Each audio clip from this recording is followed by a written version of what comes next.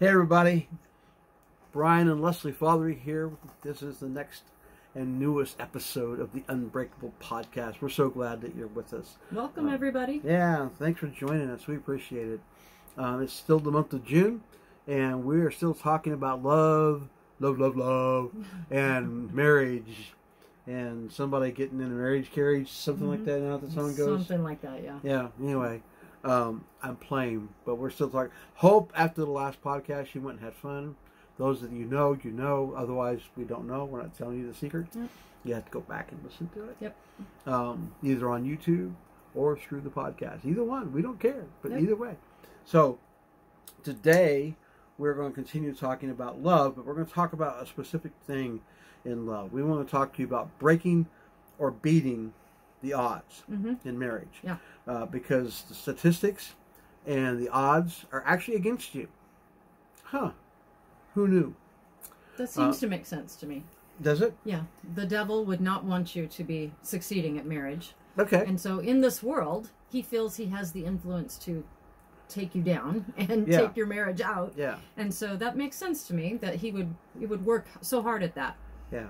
Which is why we, as Christian couples and married couples, have to work all the harder.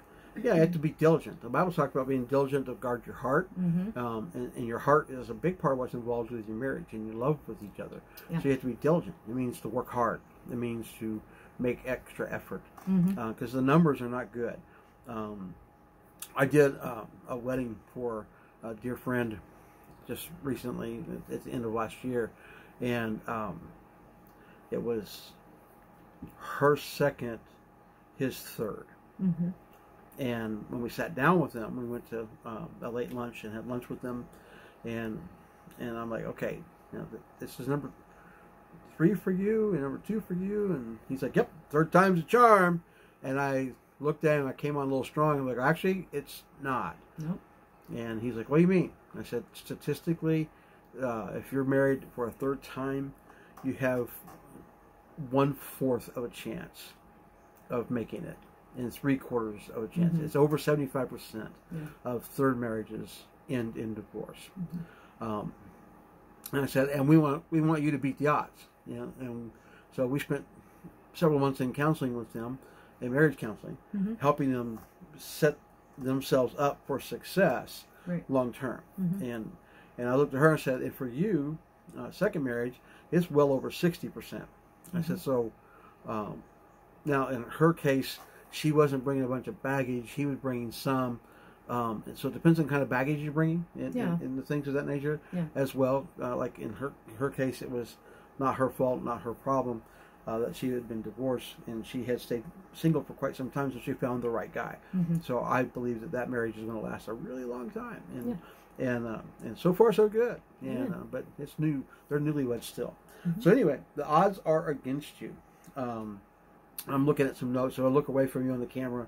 I apologize. On the podcast, you can't see that, so you don't care.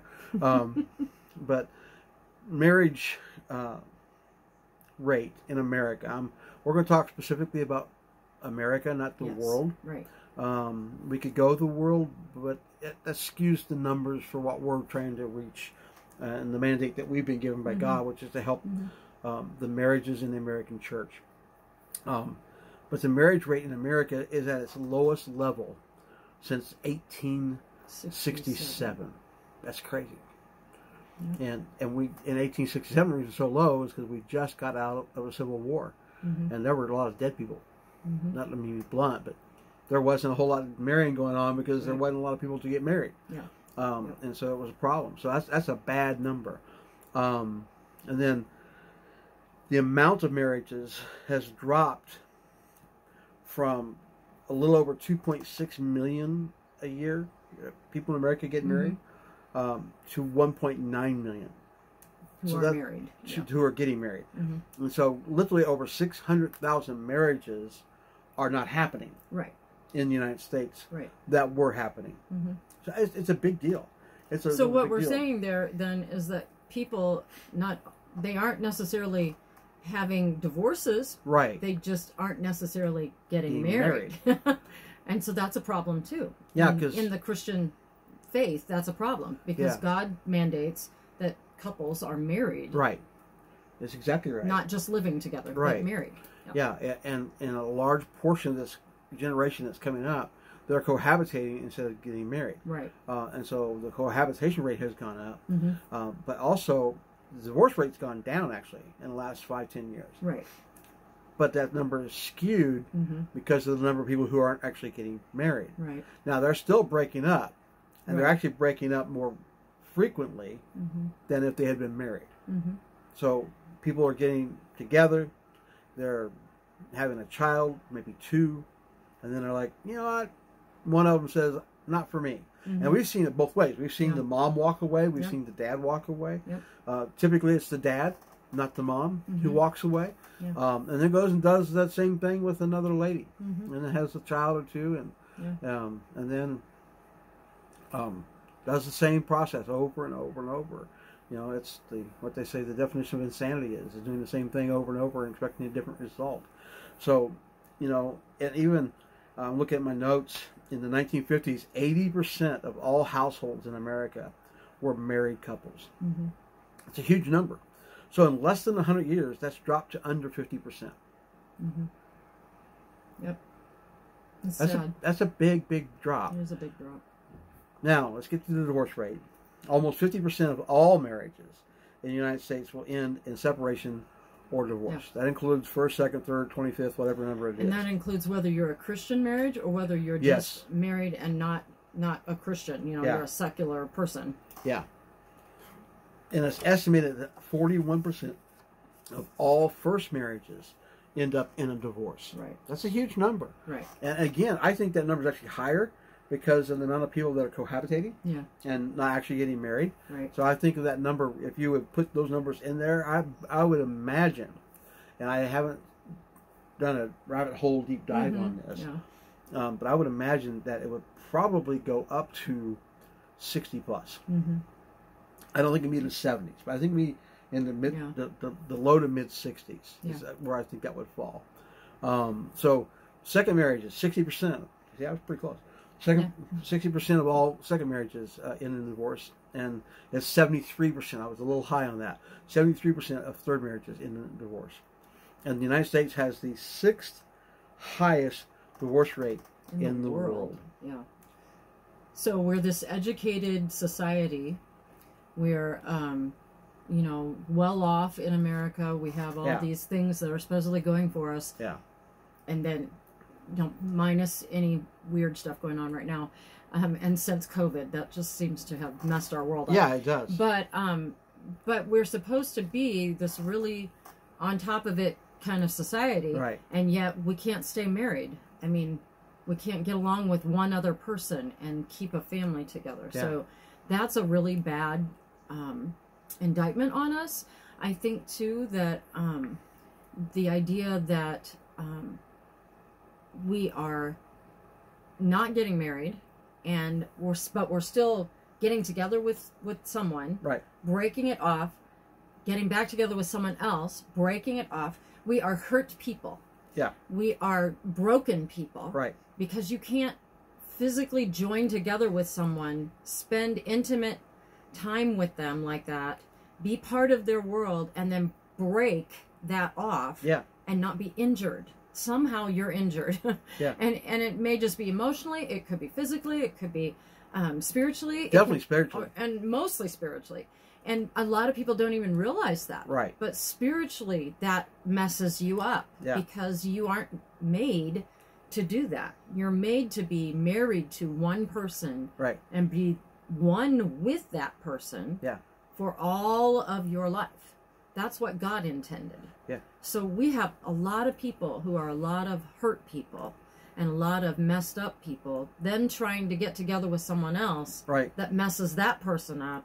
And it's kind of like a disease. Kind of like. It's like pandemic level. Like pandemic level. Yeah, not so good. It's bad. Yeah, so we want to talk to you about getting the right mindset going into marriage. Right. There's a video we've already done that you should go back and look at, and it's on a podcast as well. Mm-hmm. And it's the title of it was "Marriage is a Marathon," and we just really hit the tip of the iceberg on that podcast. Yeah. But you should go back and listen to that. That will help you with your mindset coming into marriage. Yeah. Major league. And I'm going to give you a quick example.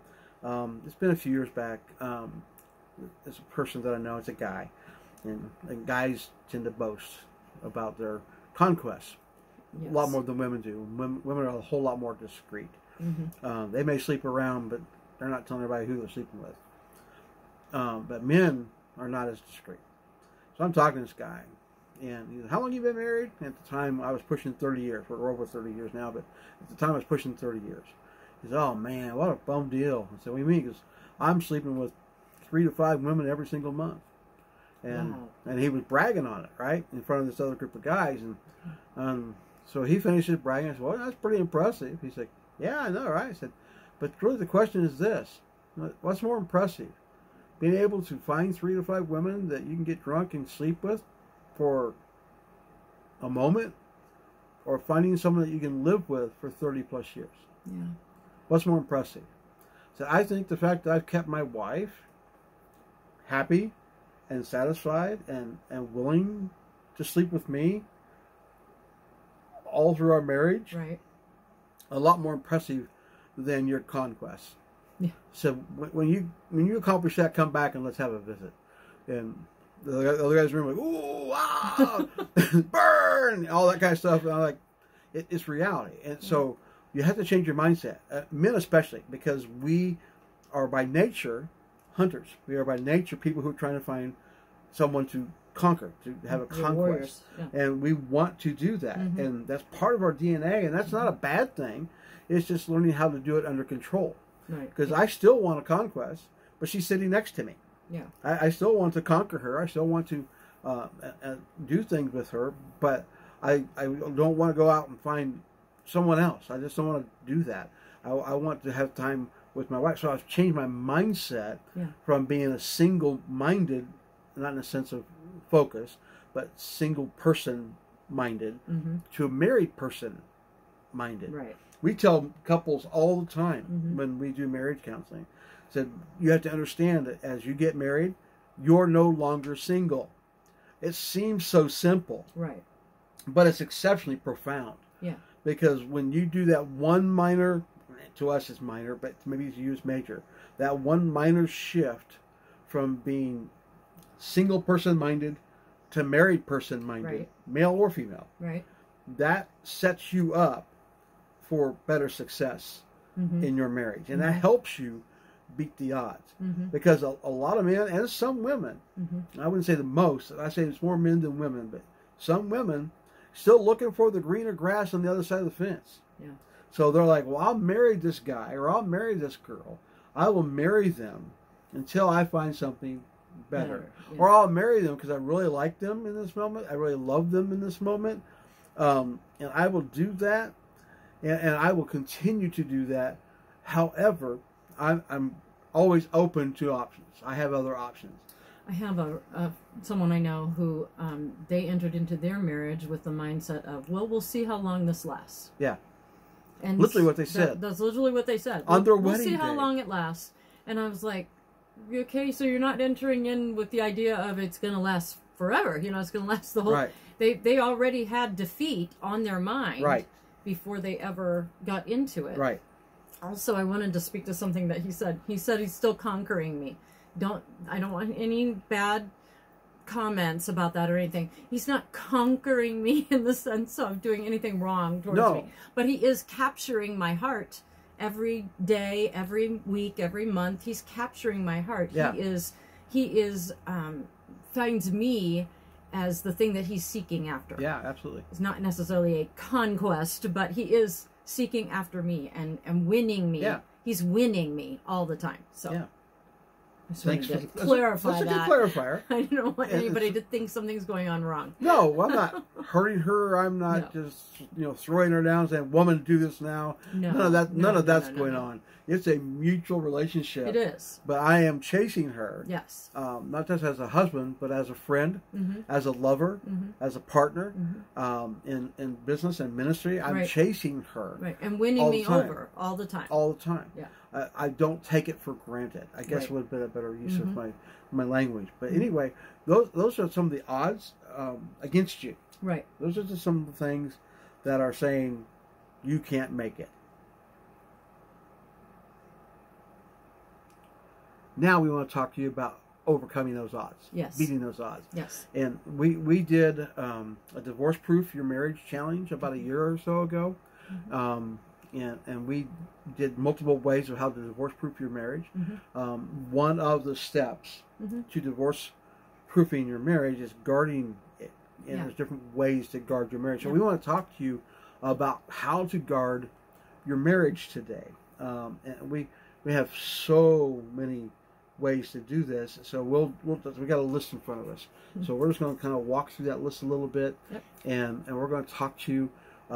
We may do another podcast on this, but we'll get through some of this. We won't get through all of it because there's a lot of detail. If you want more, just email us at FathereesFamilyMinistries@gmail.com. If you want more content, this kind of content, then be sure to like, share, and subscribe the video. Right. We appreciate when you do that, and so do that so we can get more content to you. So let's start by how to physically guard your marriage. Why don't you start on that? Okay. When you're physically guarding your marriage, you have to remember that you are loving your spouse unconditionally. So you want to not pick and choose when you're going to love them. Right. But, like Brian and I always share how we wake up each morning and choose to love the other one. Right. We choose to walk in love towards them. We choose to be friendly and kind and generous towards the other one.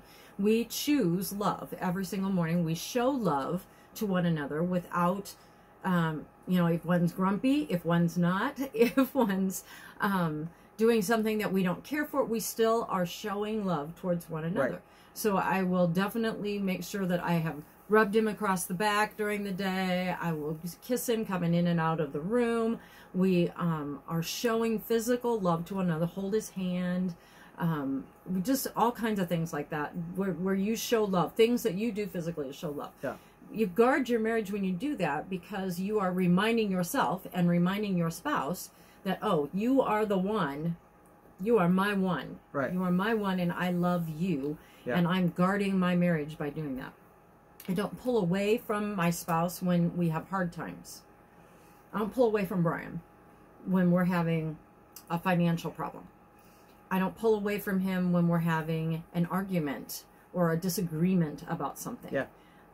I don't draw away from him or pull away from him because I'm just trying to avoid something I don't like that he's doing. Whatever it is, whatever's going on, we don't pull away from each other. We always draw to one another. Right. We draw close to one another, and we talk it out, and we make sure that we don't distance ourselves from one another. A lot of times the enemy likes to use things like arguments, bad behavior, different character traits that are, disappointing or frustrating or whatever. He likes to use all those things to drive a wedge between you and your spouse in your marriage.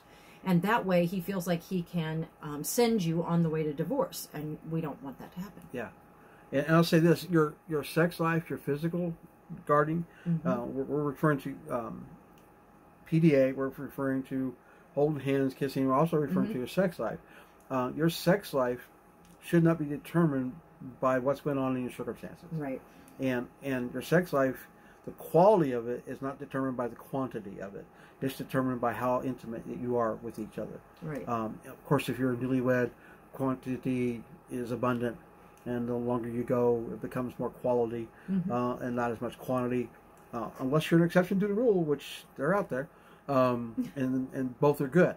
And so we don't use sex as a weapon. Right. If we're having a disagreement and comes time and she wants to be intimate or I want to be intimate, we still give ourselves to each other, even though we're in a moment of disagreement, even though we're in a moment of struggle, whatever that struggle might be. We still make sure that we stay connected physically, because the Bible says when a man and a woman comes together, they come together. That's a physical interaction. and it's in that physical interaction that they become one. Right. So if I want to stay one with Leslie, I need to make sure that I stay one with her physically, and I guard my marriage physically. The other way to guard your marriage physically is to not to be physical with anybody else. Yes, exactly. If you're physical with someone else, even if it's a flirty touch, a flirty hug. There should be no flirty with anybody but your spouse. No flirty whatsoever. No, but it can happen. It can happen, but you need to really pay attention that you're not doing that, or even falling into just the temptation of that. Right. Yeah, really guarding against that. Because you can have someone, touching you and loving you and hugging you, and it becomes an inappropriate thing just because there's a commonality and a familiarity to it. Yeah. So you have to guard not only with each other, but for each other. Right. If some guy walks up to Leslie and puts his arm on her or around her in a way that I don't like, I'm going to remove his arm from her. Yeah. And depending on how far he goes, from him. So just one of those things. Yeah. But I'm going to guard her physically. I'm going to guard me physically by not doing things that I should not do. Anything else to add to physically here? No, I want to jump on the next thing, though. The next thing is he was talking about how you have to act married. Part of acting married is spending time together. Yeah. So I choose to spend my time with my husband, and he chooses to spend his time with me. And we look for things that we like in common, and we spend time together doing those common things that we enjoy. Sometimes it leans towards what he likes. Sometimes it leans towards what I like. Right. But we do it together because we love one another and we are spending our time together, not out with other people every night of the week. Right. That doesn't mean we never go out with other people. Right. Or we never go meet someone for lunch or coffee or whatever. Sure. But the majority of our time, we spend it together because we like one another. We're best friends. What? Yeah, we do. He didn't know that, but we do. We like each other. I've learned something today. We like each other. We're best friends, and so we like to spend our time together. Part of that spending time is FaceTime. Oh, devices in our world today are just, they're wonderful and they're terrible all at the same time. Yeah. I am a big person for FaceTime. I want you to put your device down and look at me in the eyes when we're having a discussion. Yep. And he actually wants the same thing from me. And we can both get tempted to not be looking at one another. And we'll challenge each other. Because if I'm talking to her and she's sitting there and she's going through a text or a messenger or scrolling on her Facebook or looking at a reel or whatever. And we do all that, right? And I don't have her attention. I'll just stop and she'll look at me and go, what? I said, I don't have your attention. I want your attention. Sure. And the same way back. Sometimes he's scrolling, trying to do his stuff. I'm like, honey, did you hear what I said? Because if you don't have their attention, their face, if you don't have their face, you don't have their attention, they can't hear or listen. Or understand. If you don't have that. So that's really important. Yeah. And it's a really big part of guarding your marriage. Everybody wants to feel appreciated. Yeah. Everybody wants to feel like they're heard and listened to. And so if you can't accomplish that in between the two of you, it's not going to lead to something good. Yeah, so. and if she's watching or listening to something that seems important, I said, let me know when you're done. So I need a moment of your time. Yes. And I'll let her finish what she's doing. I'm not just dictating. Right. And she's like, oh, he needs to talk to me. Or vice versa. It works both ways. Yeah. And so we'll finish it. Because sometimes I'll just turn it off, whatever I'm doing, and mute it or put the phone down and say, no, you can finish it. No. I want to hear what you have to say. Right. I can go back to this. I can hit pause. I am a really big one for walking into a room talking. He hates it. And that's true. And I have to really work at come into the room, see what he's doing, get his attention before I start talking. It's a thing, but women, I think, tend to do that. We're just talkers. Yeah. And so when we come in, we're talking already, and he is not anywhere near where I'm at. And so I need to wait, get his attention, and then set him up into what I have to say. Yeah. So that he gets it, so that we are clarifying. And I tell her. Clearly just communicating. Like, I didn't hear a thing you just said. I mean, I heard you talking, but I didn't hear you talking because you didn't get my attention. Right. And there's a story that we know of a guy that had a very large business, ran out of his home, and he had, what, 5 or 6 secretaries in his home running his business, and he said that he would walk through the room, and they're all talking to him. All these ladies are talking to him, and he said, I could hear the noise, but I didn't distinguish the voice, because no one actually got my attention. Right. So he actually taught them how to get his attention. Yes. So he would, because he wanted to hear what they had to say. Yes. He wasn't trying to be rude. Yep. He wanted, because they're helping him run his business. He needs to know what they're talking about. It's the same thing. Yeah. I need to know what she's talking about. She needs to know what I'm talking about. Right. But she does tend to just walk in the room, and she's already halfway in her conversation. Yeah. And I'm not part of that conversation yet. So I'm like, okay, you're coming in mid-conversation. Can you take me back to the beginning? Let's start this thing over. And she's more than happy to do that, because sometimes she doesn't even realize she's doing it. Yeah. It's just part of her nature, and that's okay. And I could do the same thing. I can walk in. Yeah. I've learned, and I'm still learning how to walk in a room, observe, and listen, and then either engage in the conversation that's already going on, or if I needed to redirect it to something I need to talk about, look for an opening. Stay engaged, but look for an opening. Say, okay, this is all great, but can I talk about X, Y, Z? And so there's something to that. Okay, so one last thing on the spend time together and communicate. Brian and I are so connected to each other. We are so love each other and love to spend time together, that when we do go out and do separate things, it's very difficult for us, because when we come home, we feel like our spouse has missed part of our life that day. Yeah. And so then it's a matter of, I need to catch them up on everything that happened, so that they are a part of it, because I always want him to be part of what I'm doing, and he wants me to be part of what he's doing. Yeah. So we have to really make sure we reconnect and download information, and make sure that the other one is caught up on what happened and what influenced our life that day. Yep. And so taking time to do that, that's another way to guard your marriage, to make sure that you share with one another what the other one has missed out on. And if you work jobs separately, you know, we are blessed that we get to do our life together in ministry and in what we do, business and everything. But there are others who, you know, you work separately. Well, then come home and share things with each other. Catch up your life with each other so that you're on the same page. That's a really good thing to do. And don't hide it from each other. I mean, because then that puts a seed of doubt and a seed of distrust. Don't do that. Even if something that's negative, have that conversation. Because guys, your wife wants to know. Ladies, your husband wants to know. Yep. Now, you don't just come in and dump on each other. Right. You come in and you have a conversation, and you're like, maybe you do need to dump. You're like, can I just dump my day on you for a minute? Are you in a place that I can do that without destroying your day? And, well, yeah, okay.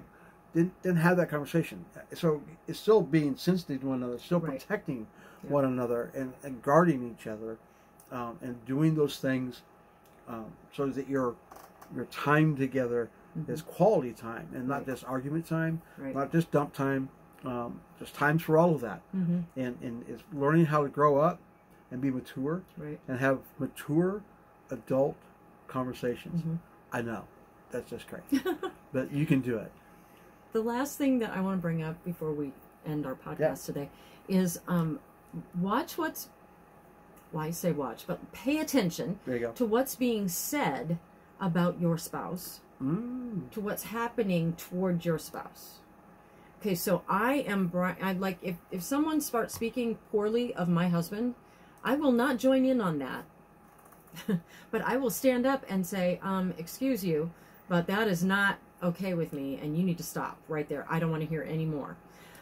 Even if that person's a family member, if that person is one of our children, if they have something to say against my spouse, it needs to be said in a proper way or not said at all. And I will guard him against those words. But I also will guard myself. What am I saying about my spouse? I want to make sure that if I share something, it's not negative toward him. Good. It doesn't say something about his life or speak things into his life that I don't want to see. Right. I am watching what I say and how I am allowing people to talk about my spouse. And Brian will do the same thing for me. Absolutely. He definitely will get his hackles up if somebody starts coming against me. That is not okay with him. And so allowing people to degrade or speak down about or act poorly towards your spouse is another way that you can stop and guard your marriage. Yeah. Protect that spouse. Be their best defense. Be their best friend who will not allow something to be said or done against them. Anything to add to that? No, that's good. she could probably preach that a little while. I could. She could. She says. All right. Well, that's our time for today for our podcast. We're glad you're here. Keep tuning in. We got more coming up. Yeah. Next week we'll be still on this topic, and I don't know if we're going to still be talking about guarding your marriage. We'll figure something out. Loving and guarding your spouse. So do it. Just do that. Be sure, as we said earlier, if you're on the YouTube channel, that's youtube.com/at the Unbreakable Family. Mm-hmm. I think it's at or just / Unbreakable Family. Mm-hmm. But if you type in the Unbreakable Family, it'll come up on YouTube. It'll come up, and be sure to like, share, and subscribe. Help us to get the word out and bless other people. Mm-hmm. Don't keep us to yourselves. Be sure to share that out there. Yes. Also, thank you for doing that. Absolutely, and a quick shameless plug. Leslie's book is still out there. If you haven't got it yet, the Family Manual, a practical guide to raising a Christian family, is still out there. You can get it anywhere you buy books. Yep. We would love it if you went to our website, theunbreakablefamily.com, and bought it there. And let's just keep going after that book, and because it's an heirloom quality information, so it'll help you through every phase of your life on how to raise a Christian family, and it's really critical in this culture and at this time in season. So shameless plug for that. Again, like, share, and subscribe. Hit the little button. Do your thing. It pops up at the end of the video. You can do it. All right. Love you. Praying for you. And we'll talk to you soon. Talk to you later. Bye for now.